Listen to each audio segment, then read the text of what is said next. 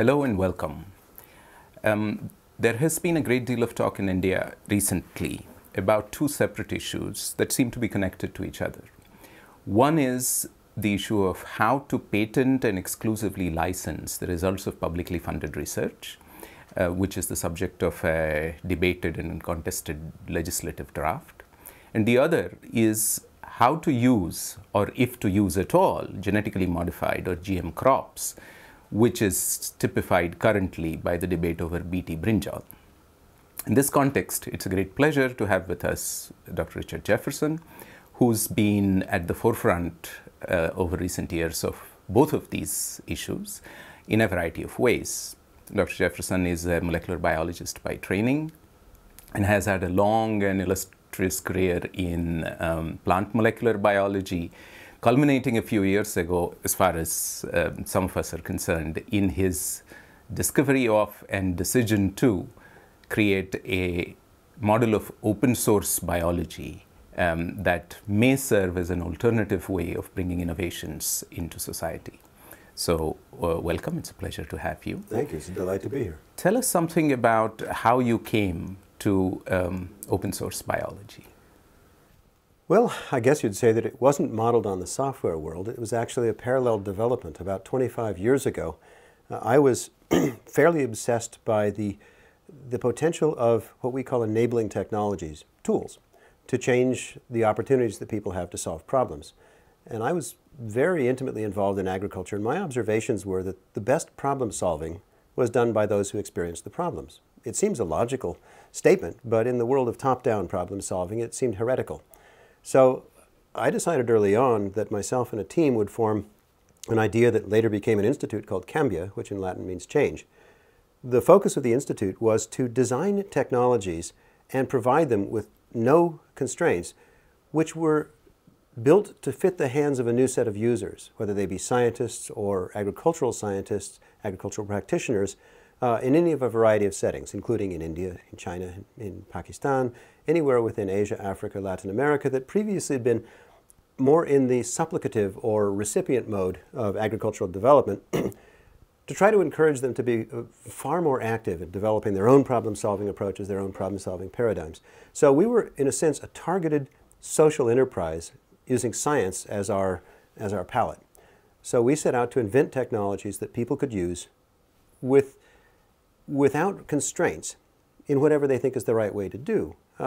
What's fascinating about the idea was, of course, that you don't really control it. Once you make it free to people, some people will use it in silly ways, other people will use it in profound ways, and you really can't control it, but you can influence it. So our institute was oriented towards designing the tool to fit the operational constraints of users. So if we design a technology to be usable with very little capital threshold, or to be usable specifically under the constraints of tropical agriculture, for instance, it would bias the problem-solving suite, the demographics really, towards people that hadn't been incorporated into the system before. So we started that about a little over 20 years ago, initially with a relationship with the Food Agriculture Organization of the UN, where I had joined as a molecular biologist and quickly exited 18 months later, recognizing that I was the square peg in the round hole, and set it up as a grassroots initiative amongst a few of us, bake sales, car washes, things like that.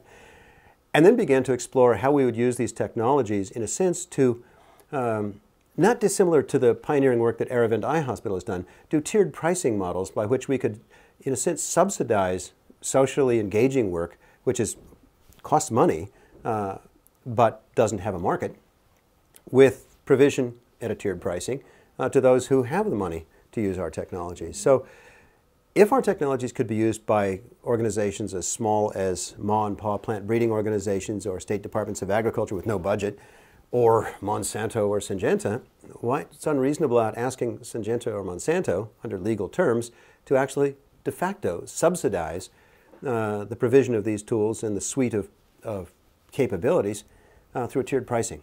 And you might be familiar with the incredible work of Aravind Eye Hospital and other social enterprises within India which have explored very successfully such tiered pricing models. So that's how we started the business of Cambia, and then realized we had to become more and more sophisticated about engaging with very complex intellectual property and capital constraints to actually do something. So we became more and more involved in intellectual property matters. About 12 years ago, we began producing what is now probably the most prominent nonprofit patent search and transparency site in the world that integrates global patents in full text form as a nonprofit, no-cost activity that allows transparency in this very complex, opaque world of IP, because developing technologies and providing them was something that we knew about. And the challenge with any of us who wish to make a social change is that we must be willing to go into our discomfort zone, not just our comfort zone. And we realized soon that the technologies weren't, that paradigm wasn't sufficient. It was necessary, but not sufficient. So can you give us examples of the kind of technologies that you have dealt with that have been successfully transferred in an open source model? Yeah, sure. The first of them, which was the one that was our,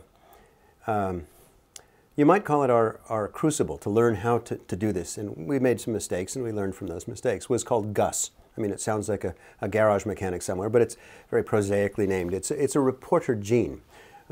When anyone transfers a gene into anything, whether it's a mammalian cell or a rice plant, how do you know it's there? It's an awfully tiny thing.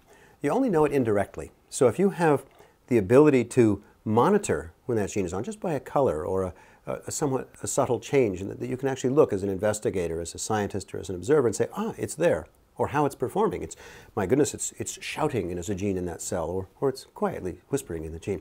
That's called a reporter gene. And I had invented one called GUS that was extremely widely used in plant biology. In fact, there's been 10 or 20,000 citations in the literature to its use. That was the one we started sending out, and we also filed patents on it.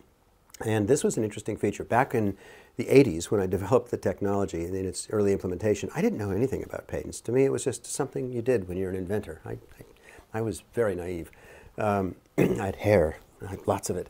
And at that time, we didn't appreciate that the patent could be a tool for disclosure and a tool for inclusion instead of its normal mode, which is, of course, a tool to exclude. So we started to learn these. And as we did this tiered pricing, we also used the patent license as a tool to do that by simply saying, we want you to use it, but there are constraints. If you have low capital threshold, we want you to use it at no money, but you have to behave in a particular way in honoring the ability of others to use it. If you have lots of money, we need you to put something into the kitty. So that was the approach we took in the intellectual property world. And in a sense, we started this movement, I guess, in 1985 or 6. So there's some strange parallels between the open source software development and the biological innovation for open society. Now, it's been called biological open source. But interestingly enough, the original name BIOS we chose because it stood for Biological Innovation for Open Society. So we had our focus on the goal, not the process. But very rapidly, everyone called it biological open source. Not open source biology, which is the study of something, but really innovation, getting something out to people. So we co-evolved, really. I didn't even know the software world, and I certainly didn't know I'd be running a major IT facility with our patent lens facility.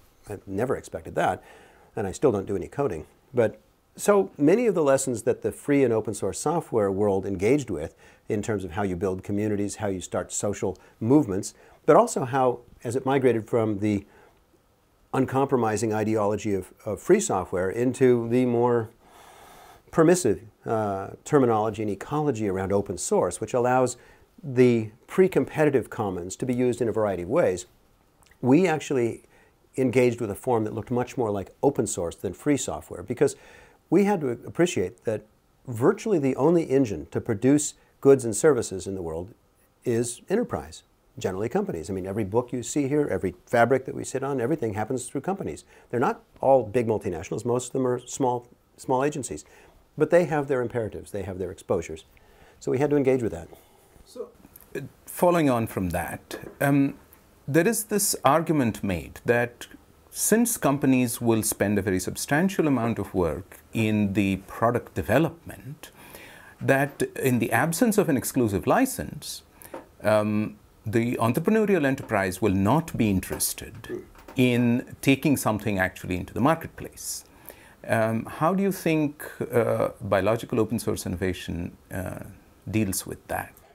It's a great question. It goes really to the heart of what's probably one of the most fiercely contested and evidence-poor areas in social policy right now. First of all, when you have, I don't even dare call it a dialogue, but when you have meetings of proponents and opponents of these very severe policy choices, they don't end up trying to solve a problem. They end up trying to promote their particular worldview based on a lack of evidence on either side. So you will have businesses that will pound their wingtips on the table and say we must have exclusive licenses. And actually siding with those are opportunistic technology transfer associations that say, and we have an opportunity to actually get some serious revenue from here. On the other side, you might have civil society or thoughtful social policy engagement that says it's all wrong, you shouldn't do it that way, everything should be free, but they may well not be aware of the very complex natures of risk mitigation that businesses have to encounter. So they pound the Birkenstocks on one side, and we have the wingtips on the other, but there's no evidence base that can guide real problem solving, whether it's for policymakers or for practitioners. Thank you very much for being with us here. We will continue these discussions the next time.